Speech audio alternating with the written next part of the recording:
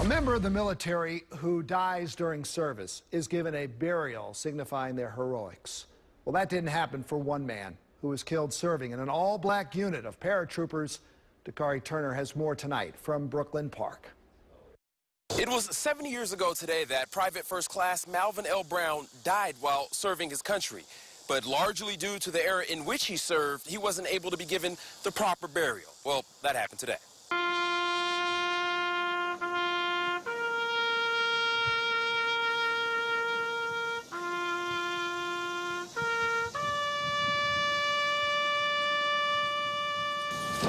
The traditional sights and sounds of a hero's burial.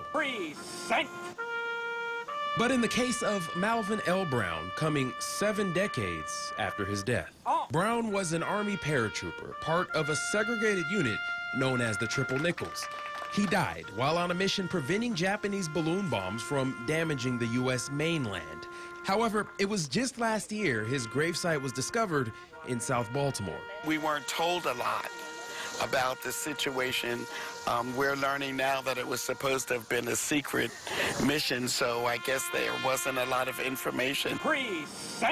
During a small gathering of friends, family, and fellow members of the military, Brown was memorialized with a plaque in his honor and an American flag presented to his nieces. It was emotional. Actually, it was almost overwhelming. We learned a lot about our relative that we didn't know. The Japanese used the balloon bombs during the war by capitalizing on an oceanic jet stream between the U.S. and Japan. They sent about 9,000 of them, though just a few hundred have been discovered.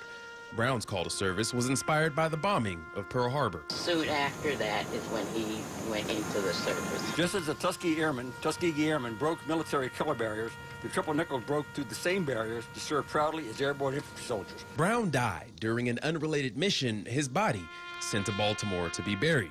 In this picture, Brown's seen holding his niece, Juanita Hayes, when she was an infant. Hayes says the only thing missing from today's ceremony, Brown's sister, who a few years ago died and isn't here to see her brother honored. We just appreciate so much all the hard work and effort that went into bringing this together. The National Association of the Triple Nickles says they're planning another memorial service to take place next month, this time with the remaining members who served with Brown.